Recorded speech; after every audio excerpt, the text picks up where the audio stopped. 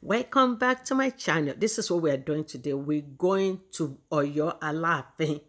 Yes, this is a traditional soup. I want to welcome our new subscribers. I want to say thank you. Welcome to the family. And to all our subscribers, thanks for your continued support. Please don't forget to subscribe, share the video.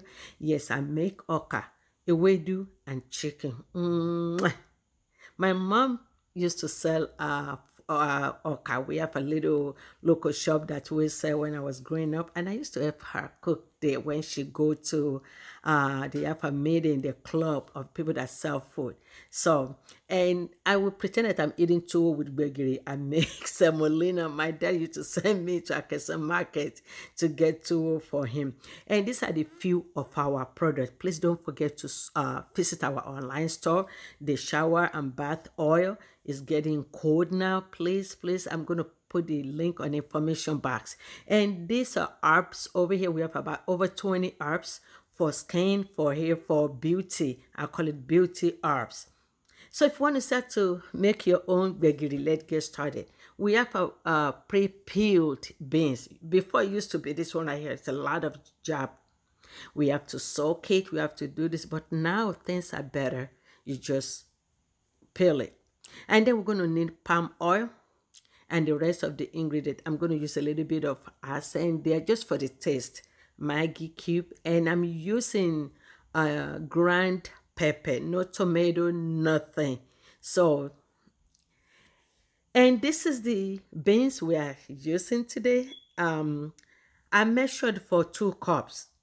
Normally I use this bowl, the yellow one, but I make sure that I measure is 2 cups. So any ingredient I use, make sure it is for 2 cups. You can use lower if you use small, or a little bit more if you cook more. And I've already put the water in the pot. It's a little, it's not a little, it's hot. It's not boiling yet, but it's hot.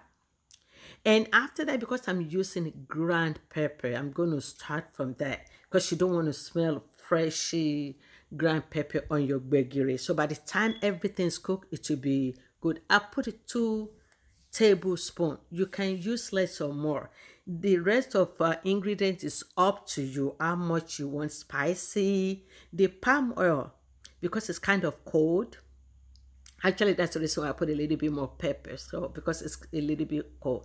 But I use half a cup of palm oil, and you have to be palm oil, not a vegetable oil, corn oil.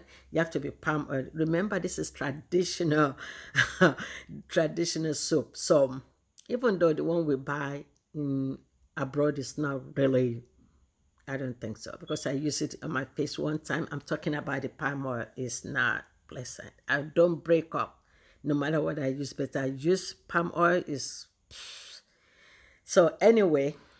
So after that, I'm going to add a little bit of Maggi, and I put a limestone on it.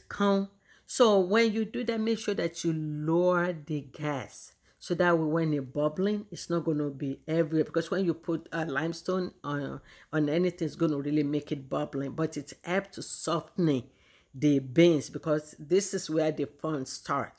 It's going to take about an hour from here for the beans to really dissolve really good. And in between, I stir it so that way. And then I'm going to add more water into it, and I'm just going to be stir it in between of the camera.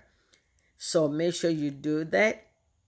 And now, because it's about 30 minutes, I turn the gas on for full speed. So from here on, we're almost done. We just wait and let the beans dissolve to make sure you can see now that over here we're about I would say about 95% done. The beans is almost ready. And so I'm just going to, over here now, I'm just going to let it sit. And then just stir it occasionally. You see now that we're, the beans is totally gone. I would say about 99.5 of the beans is gone. So by the time it's thickening, because it's kind of watery now, I want it to thicken. By the time it's thickening, it will be, so it'll be ready. The beans will be gone. And when you cook and you put it in the refrigerator, you want to rewarm it before you eat it. Make sure you add a little bit tiny water because you know this is beans. It's just going to puff it up afterwards. So when you don't, even though if it's like a lumpy, do not put a lot of water or else you're going to wait again for it to thicken it back up. So that's the trick right there. So just put a little bit of water and you'll be done. And we're done with our gbegiri. Oh my God, look at that. It's kind of dark, getting darker by the time I finish it, but I still get a good picture of it. And after that, you can just eat it with your amala. If you want to pretend you're eating tuwo like me, this is it right here. I make my semolina, put gbegiri on top of it, and this is it. Yeah. Oyo Alafin. So this is it, my gbegiri. And bam, away do. So I get so happy. And this is it. Ewa ba mi re o, agbabi re o. I want to say thank you for watching. And I hope somebody will learn from me. And please don't forget to visit our online store. And I will see you guys on the next video. Please, love you guys.